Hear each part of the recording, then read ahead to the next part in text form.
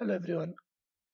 Today I am going to tell you two point load on a beam in a Staadpro. How to add 2 point load in a Staadpro.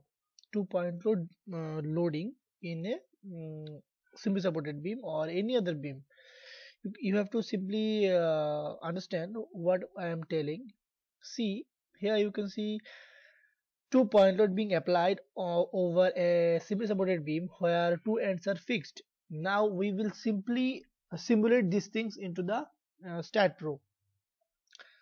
So before that we have to open the Staadpro as run as administrator so that all features will work in a correct way. After that we are selecting new project, space. Suppose we are named as simply supported beam with 2 point load, meter and kilonewton. Next, add beam. Suppose I am creating one column along with another. Here you can see my frame.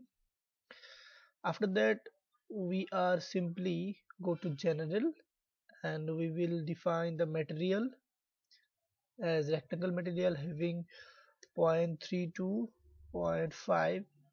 You can simply check or uncheck this one. If you uncheck this one, you have to go to material box and again have to add the material in that way. So better to click this one so that you can simply have all the detailed material as you want. After that we have clicked all the things.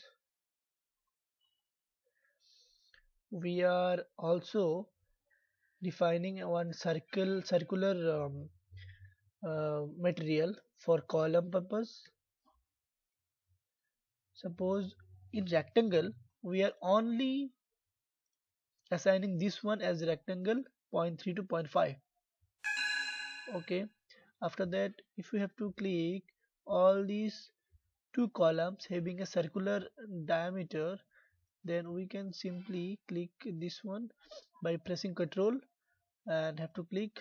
Make sure by clicking this one your circular option also have to be clicked. After that click, and after that go to support. Have to go create support, fix support, have to add, and after that clicking the support option we are simply go to front view. Then you can simply drag down all those nodes support to assign. Okay, our both ends are fixed support right now. After that if we are adding, you can simply check the dimensions actually. For that you can simply see here. Here we can see our beam length is 7 meter and column length is 4 meter. So if we have to remove this one, simply have to click and remove. After that have to go load case details, add. Right now I am not adding any dead load like self weight and all. I am just simply showing the two methods. Okay, so load case one, add, load case, add. Have to go member load, concentrated force. One is minus 5 having 3 meter and 0, add, and another one is minus 6 having our ending point is like 5 and our starting point is 3. Then I have to click 3. Okay, now if we apply both these things, no, we are only applying this one. So I have to click this, assign to selected beam, assign. Okay, after that also click this one, assign to selected beam. You can see both the both the uh, loads been applied separately. Okay, you can see the isometric view. That's it for today.